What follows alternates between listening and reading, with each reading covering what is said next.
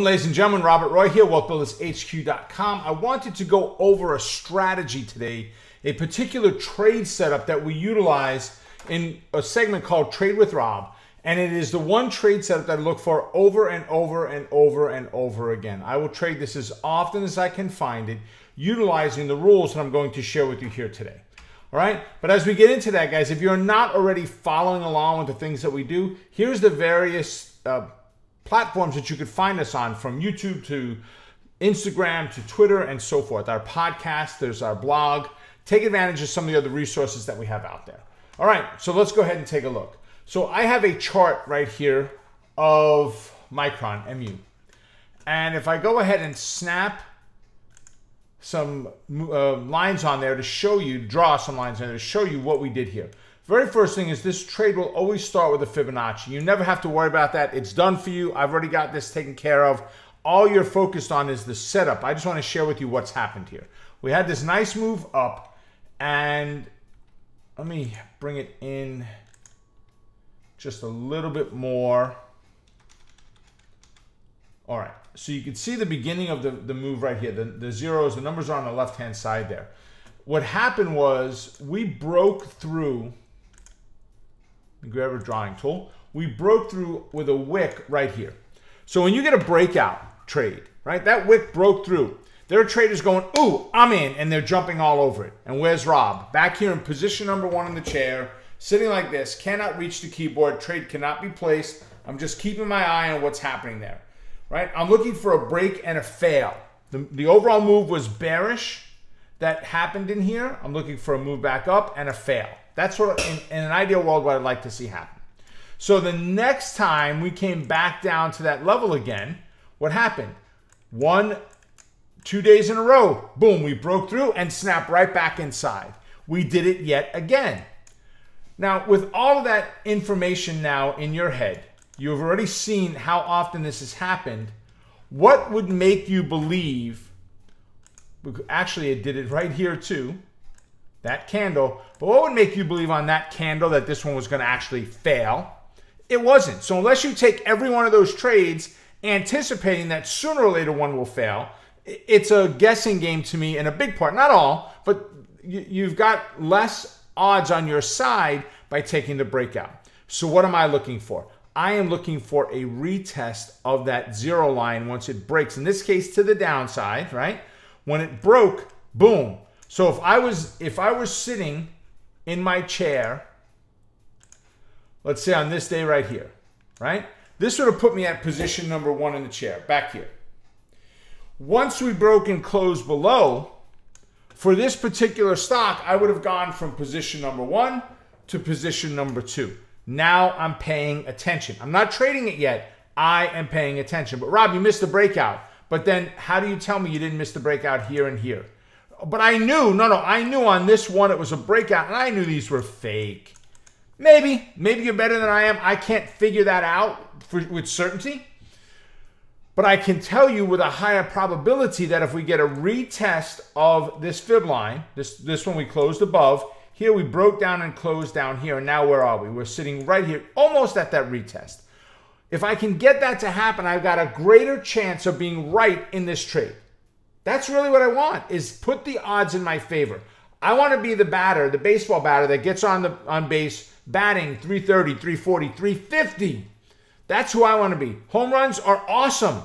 But to me, swinging for the fence every time I get up means I'm going to strike out a lot too.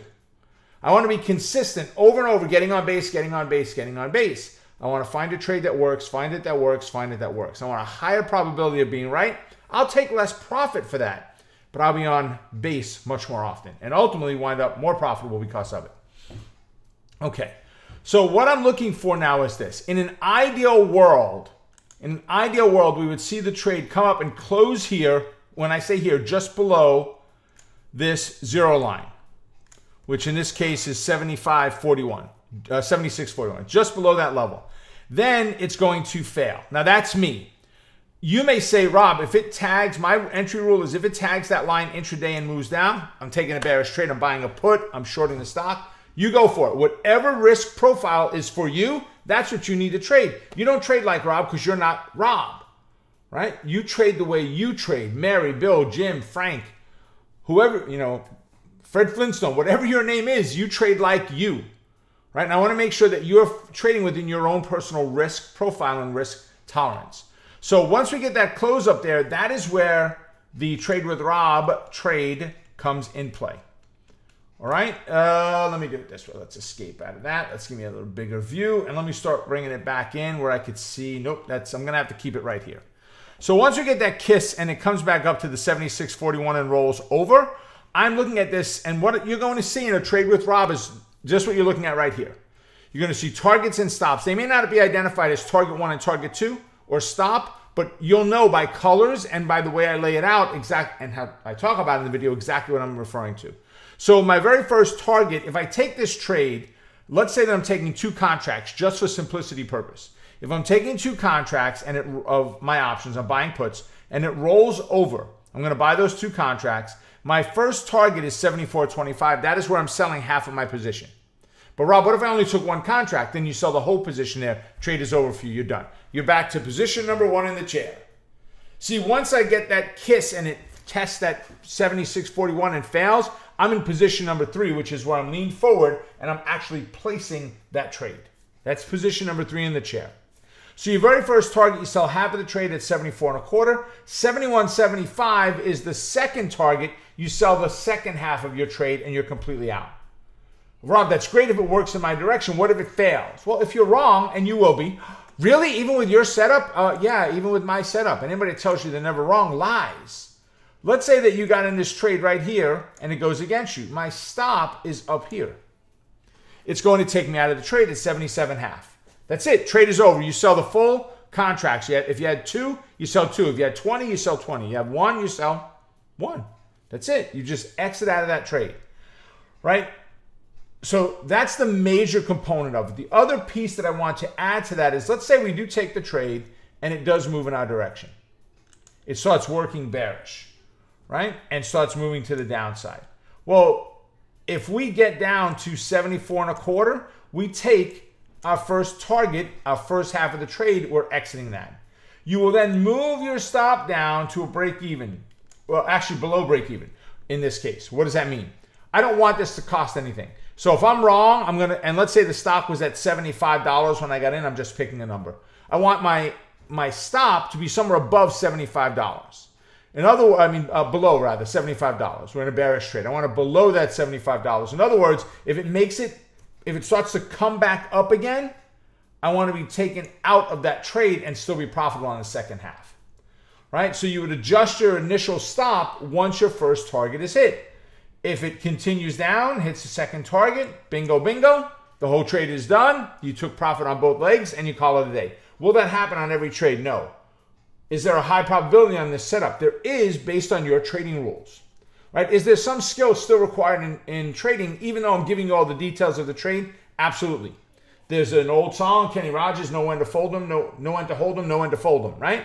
You've got to know when it's time to exit out of this trade, when it's time to take your profits and call it a day, or take your licks and call it a day, right? It's no different, right? So the zero line breakout trade, folks, what we'll do in each one of the trades is, which is on YouTube, we will reference each one of the trades in the show notes, and I'll talk about it. Check the description down below for the video that will show you how to trade this, or something like that. My video guy will decide where we're going to put it on the video, whether it pops up on the screen or it's in the notes or whatever it is.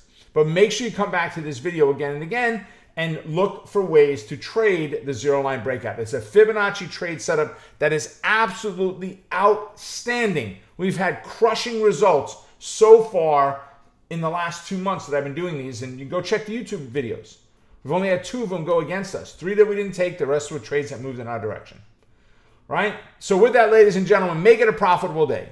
Stay focused on the quest to becoming a great trader. Keep crushing it. And remember, you're just 1 trade away. I will see all of you at our next update. Take care, folks. See you soon. Bye for now.